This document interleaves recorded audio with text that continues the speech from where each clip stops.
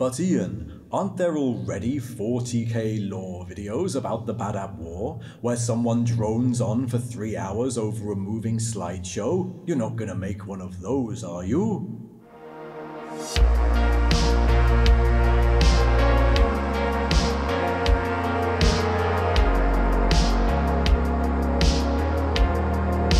The Badab War is a recurring story in Warhammer 40k, an internal dispute that spirals into a localised civil war, and I really like how mundane it is. Rather than the usual fall to chaos, it's a story about the inefficiency of the Imperium. I have another video where I go through the various mentions of Badab over the years and how it's evolved, but in this video I just wanted to go through the story from start to end, hopefully in about 20 minutes. I'm going to break it down year by year, and I'm going to accompany it with a moving map, so hopefully it's easier to follow. So, here we go.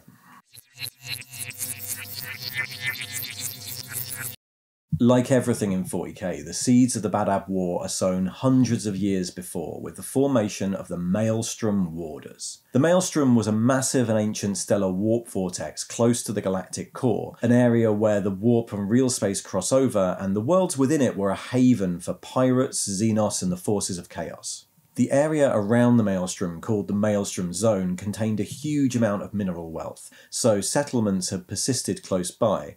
But attacks from within the Maelstrom were always an issue, and after the successful invasion and destruction of the hive world of Signax by a force of Chaos Space Marines, a decision was taken to station several Space Marine chapters in the zone. Founded in year 587 of the 41st millennium, these Maelstrom Warders chapters would consist of the Mantis Warriors, whose home world was already within the zone in the Endymion cluster, the fleet-based Lamenters and Charnel Guard chapters, and would be led by the renowned Astral Claws, who took over an orbital station in the Badab system. They'd be aided by a permanently stationed Imperial Navy squadron. In the century or so immediately following their formation, this was a great success, but after the Charnel Guard were retasked elsewhere and a number of attacks made it out of the Maelstrom in the following years, the Astral Claws and Lamenters were heavily criticised by the Inquisition.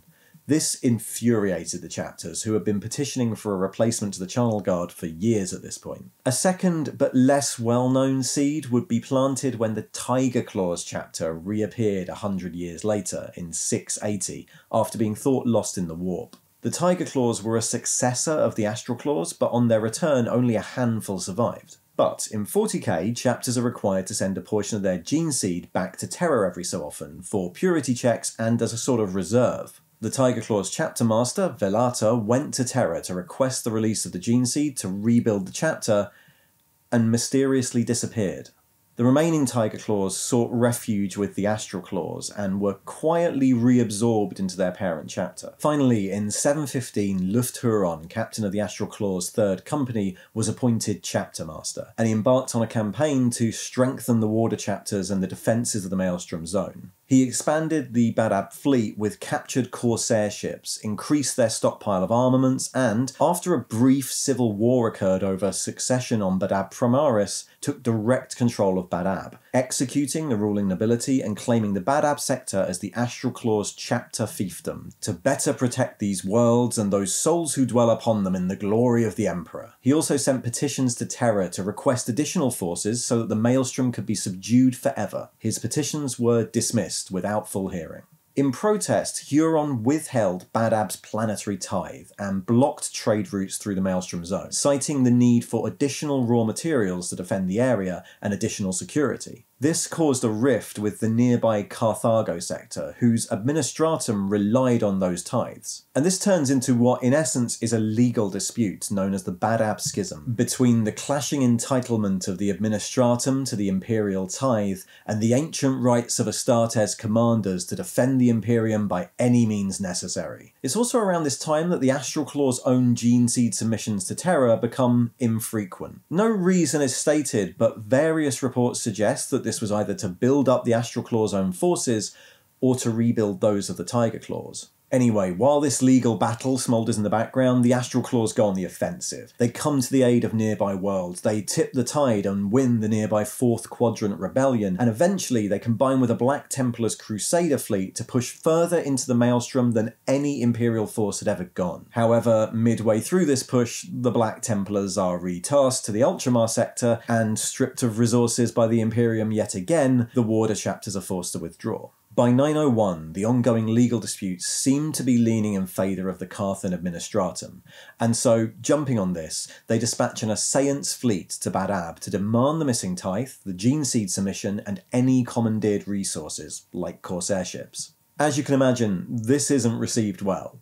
The hugely powerful system defences of Badab demand the Tithe fleet give way to the just authority of the system's masters. The Tithe fleet demand the defences stand down in the name of the Emperor, and after a moment of panic, the Badab system defences awake and the fleet is destroyed. This causes huge local political fallout. The governor of the Carthago sector calls for censure against the Astral Claws and the arrest of Huron, but the Imperium at large ignores this. The Badab sector is regarded as a vital bulwark against the Maelstrom. The Carthans, increasingly desperate, take matters into their own hands. 2 more fleets are sent into the Maelstrom zone. Both disappear, and the Carthan Imperial commanders begin to spread propaganda that the Astral Claws and Huron himself are traitors. Incensed by this, in 903, Luft Huron issues the famous Articles of Just Secession, ratified by the Mantis Warriors and the Lamenters, which state that the whole Maelstrom zone will sever its ties from its neighbouring sectors to better protect the Imperium at large. The Carthans threaten war. They try to seek aid from the Departamento Minatorum and Navy, but are flatly refused and informed that the matter was an internal disagreement. They increase their PDF forces and convince their counterparts on the Maelstrom Zone Administratum base of Sagan to do the same. And finally, they send direct and open appeals to several Space Marine chapters to aid them in recovering the lost tithe and safeguarding their ships. The first to respond, in 904, were the Firehawks.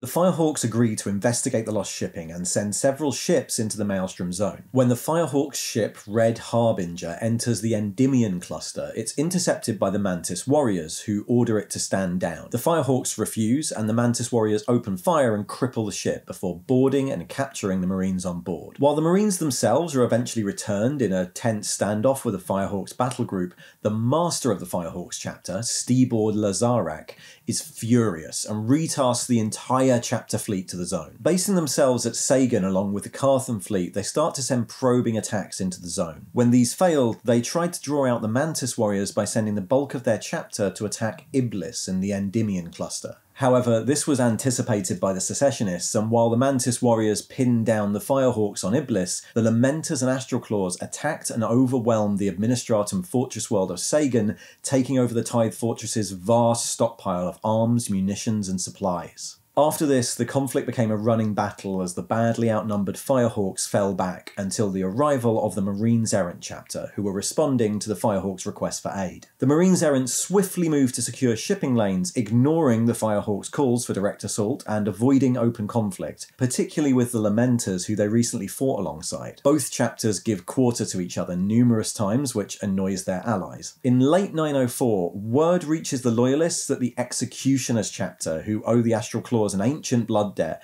had dispatched a strike force to the Maelstrom zone to aid in its defence. In desperation, and with the Carthan Imperial commanders almost bankrupted by the dispute so far, the Carth Administratum attempt once again to harvest some of the tithed resources. They assembled a convoy of fleet and Marines Errant ships around the colossal freighter Cardinal Urdaneta, with the aim of punching through to the tithe depots on Viania. But Luft Huron and the Astral Claws were aware of the plan and ambushed the convoy after it had collected the tithes, taking 23 vessels as captive prizes. This effectively knocked the Carthans out of the war, and follow-up attacks by the Astral Claws against the Firehawks in the Golgothan Wastes, and by the Mantis Warriors against the Marines Errant on Bellerophon's Fall, decimated the Loyalist chapters and forced their retreat. By the end of 904, this border war was over, and the Maelstrom zone and its tithes remained firmly in control of the Maelstrom warders. However, with 5 chapters now in open conflict, the Imperium's high authorities finally decided to take action. They dispatched a delegation of Imperial Legate Inquisitors led by Inquisitor Jarndyce Frayne to investigate. After finding evidence of the lack of gene seed submissions and the attacks against Imperial shipping, the delegation demanded the unconditional ceasefire of all parties and for the warders to surrender. This was immediately rejected by Huron, who stated that standing down would leave the Maelstrom Zone defenceless and his Emperor-given charges naked before the enemy. From a legal dispute to a local feud, the Badab War had now become a conflict between the Imperium and all who stood with Luft Huron. After the judgment of the legates was delivered, a force of Space Marine chapters was assembled from those in the area, consisting of elements from the Salamanders, Raptors and Fire Angels, and led by the Red Scorpions. The Firehawks and Marines Errant are stood down from frontline duties, but before they retire, the Firehawks return to the Endymion cluster and firebomb the Mantis Warriors' protectorate of Sacristan, wiping out more than 90% of the population in revenge for their loss at Iblis.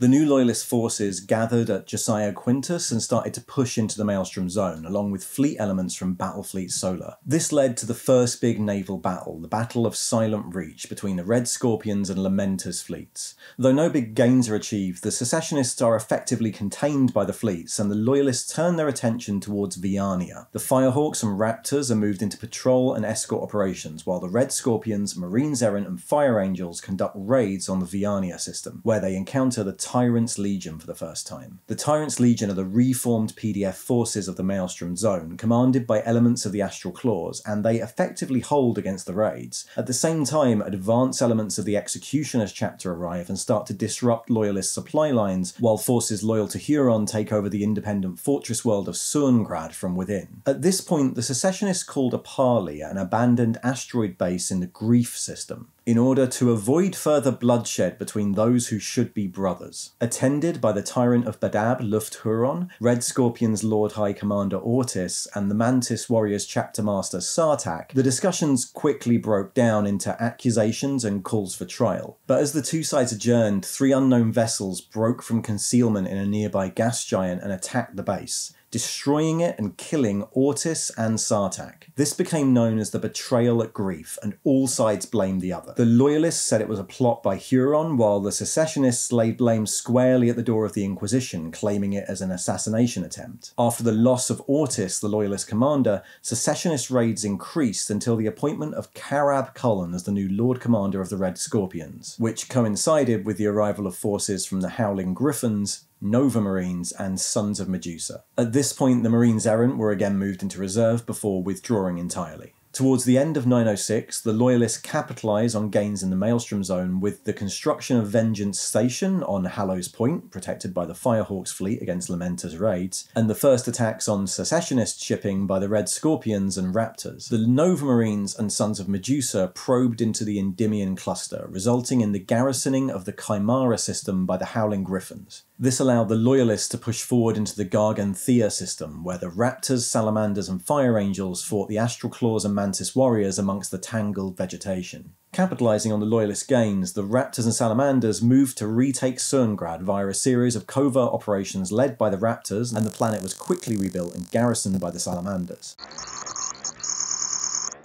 At the start of 907, the bulk of the Executioners chapter arrived in the zone and immediately conducted a series of raids against the Howling Griffins at Chimera, destroying much of the system defences but stopping short of annihilating the Loyalists. However, these secessionist gains didn't last long. In mid-907, an Orc War from the Kalar system disrupted secessionist plans, pushing in as far as Endymion itself and forcing the Mantis Warriors to pull back and counter-invade. The Astral Claws also had to pull back from the front line to combat Corsair cults on Magog. At the same time, the Minotaurs entered the conflict, immediately launching a full-scale attack on Cairo, wiping out Tyrant's Legion forces there, and then marauding through the Pale Stars and Dean Stellar Drift, following their own list of targets. While a huge boon to the Loyalist forces, they only ever reported back to the Imperial Legates and largely conducted their own war in the southern zone, coming into conflict with the Executioners, who had stationed themselves temporarily in the Dean Stellar Drift. Secessionist losses continued at Galen, where the Salamanders and Fire Angels dislodged a force of Astral Claws, and at Viania, where continued raids by the Red Scorpions and a relief force of Minotaurs finally wiped out the Tyrant's Legion defenders. In early 908, the Secessionists attempted to turn the tide by recovering buried weapons stores on the dead hive world of Signax. That's the world that was destroyed hundreds of years ago and started the whole story. But the Loyalists, dispatching the Sons of Medusa and the newly arrived Exorcist, commenced a brutal campaign to scour out the Astral Claws. However, the fractious Sons of Medusa pursued their own ends throughout the war, and the Exorcists were recalled and their forces added to what became the largest Loyalist push of the campaign: the retaking of Sagan. The mass strength of the Fire Angels, Red Scorpions and Exorcists, supported by the Nova Marines, Raptors and Salamanders, fought through a maze of storage compounds as the Astral Claws launched last-ditch defences using suicide attacks and viral weapons. However, the Loyalists won, and Sagan became their primary base in the Maelstrom Zone. At this point, judging the Secessionists to be contained, the Raptors, Nova Marines and Howling Griffins were withdrawn and redeployed. Officially, this was because of an Orc War in the Ultima segmentum, but unofficially it was because all three chapters were considered too nice to push on and destroy the Secessionists. Instead, outsider chapters like the Sons of Medusa and Exorcists were reinforced. By mid-908, the Loyalists, noticing that the bulk of the Lamenters chapter was being used to guard the southern flank of the Badab sector against the Pale Stars, started to gather the Minotaurs chapter in strength nearby. They captured the Lamenters' Geneseed storage vessel, the Mater Lacrimarum, and used it as bait, drawing in the rest of the Lamenters' forces and destroying them. Only 311 Lamenters survived, interned in a prison hulk for the rest of the war. The Loyalists secured another victory at Angstrom. The Forge World of Angstrom had stayed independent for the duration of the war, insisting on delivering its tithe of material to Imperial representatives every 3 years, regardless of if those representatives were Loyalist or Secessionists. Until now, they'd been Secessionist. In late 908, an infiltrating Red Scorpions and Salamanders force attacked the handover of the equipment on Angstrom 8, causing as much damage as possible and scoring a major strategic victory. However, the outbreak of hostilities within their system angered the Mechanicus, who launched retaliatory raids on Galen and Iblis, and Cullen was forced to dispatch the reserved Fire Angels forces to blockade the Angstrom system for the rest of the war. By the end of 909, the Secessionists only held out in the Endymion cluster and the Badab sector itself. In the Endymion cluster, the Mantis Warriors were conducting a hit-and-run campaign against the Fire Angels and Sons of Medusa, while the bulk of the Astral Claws forces and fleet elements were within the Badab sector itself. The Executioner's base of operations in the Deanstellar Drift was intact, but the Executioners themselves refused to operate under the direct control of the Tyrant of Badab, operating only as allies to disrupt Loyalist activity. Galen had seen a lot of fighting and had switched sides multiple times during the campaign, and at the start of 910, Carab Cullen redirected the bulk of the Sons of Medusa, along with inquisitorial oversight, to make sure that could never happen again. The Sons of Medusa conducted a terror campaign, landing in the capital and massacring the populace. The rest of the settlements on the planet started to surrender within 56 hours, and Galen was left an inquisitorial prison world.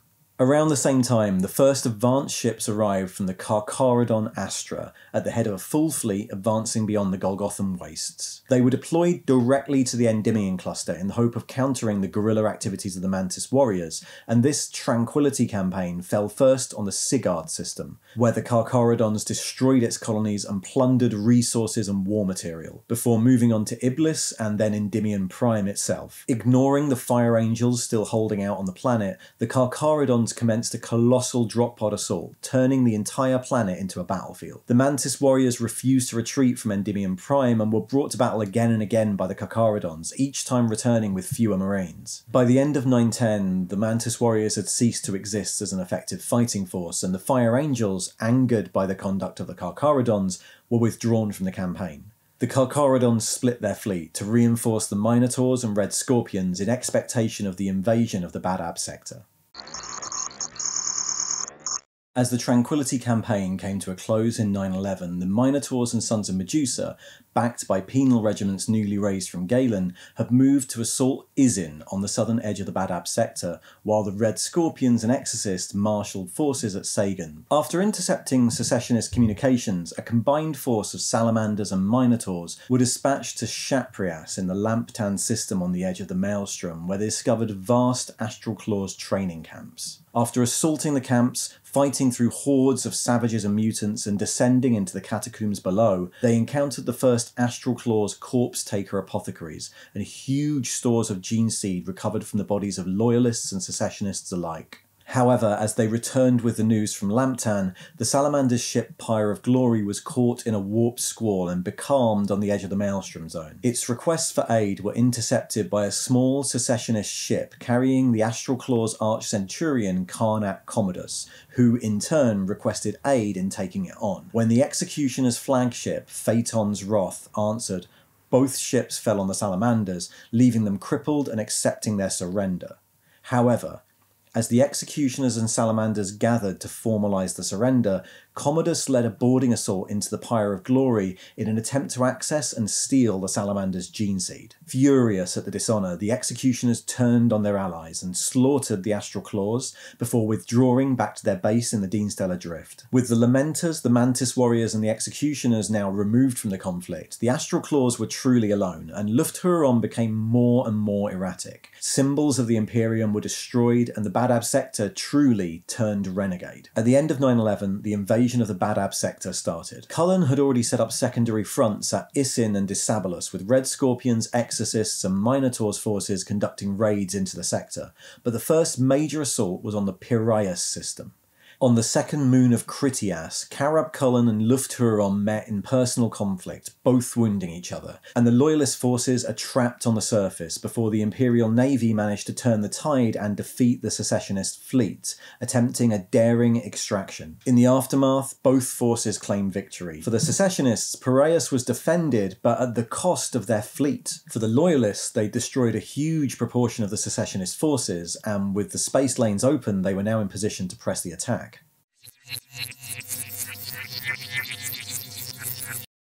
At the start of 912, the Maelstrom Zone was still not considered totally pacified, and hundreds of small skirmishes broke out around the region, with only the presence of the Sons of Medusa and the Minotaurs keeping Loyalist supply lines open, and garrison duties left to thinly spread Imperial Guard and Inquisitorial forces. In addition, it looked like the Tyrant's forces were pulling back from Isin and Disabulus and concentrating their defence on Badab itself, while renegade bands of Astral Claws attempted escape into the Maelstrom. The Loyalists needed to push their advance, but with the news of the surrender of the Mantis Warriors, the departure of reinforcements from the Star Phantoms, and, due to diplomatic work by the Inquisition, imminent reinforcement from the Adeptus Mechanicus of Angstrom, they elected to strengthen the blockade around the Badab sector, the linchpin of this being the Firehawk's massive battle barge Rapturous Rex. In the meantime, the Carcharodons and the Sons of Medusa departed into the Deanstellar Drift to hunt the Executioners, but as the Sons of Medusa clashed with the Executioners' ships, the Salamanders forced a parley and the Executioners agreed to stand down until the end of the war.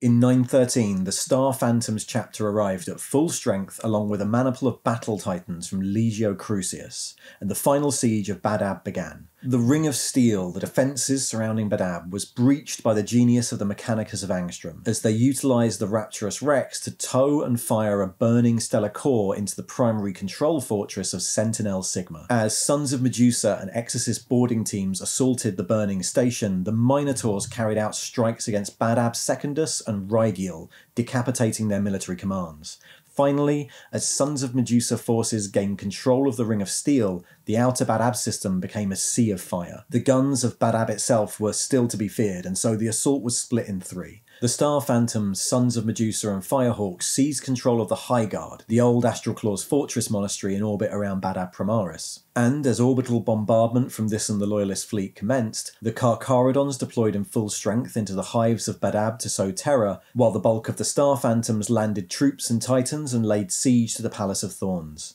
The slow grind pushed on all day and night until, on the second day, the Carcharodons dispatched strike teams to the hive's subsurface and sabotaged and overloaded the ancient atomic reactors that powered the hives. As the surface of Badab Primaris started to crack and break, the Carcharodons pulled back to orbit, and as the guns fell silent, the Star Phantoms pushed forward into the palace. Captain Zrukal Androcles was mortally wounded in single combat with Lufthuron within the palace, but the Tyrant of Badab and a small force of Astral Claws escaped as the planet collapsed and Loyalist and Secessionist forces alike attempted to flee to orbit. The Badab War was over.